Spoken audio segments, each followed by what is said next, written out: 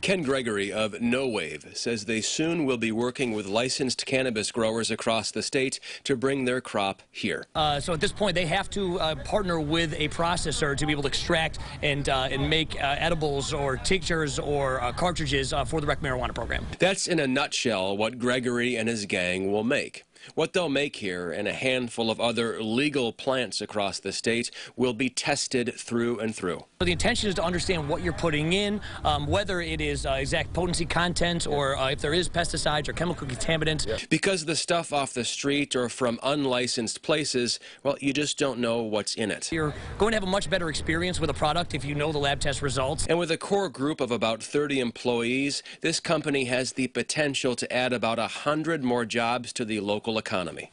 It just all depends on how fast the dispensaries grow. Brian Lane is the compliance officer at No Wave. He says the marijuana industry will bring in billions for New York.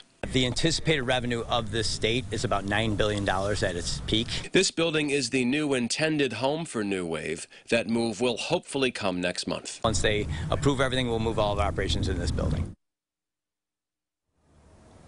And if all checks out, No Wave will have their grand opening in October at that facility.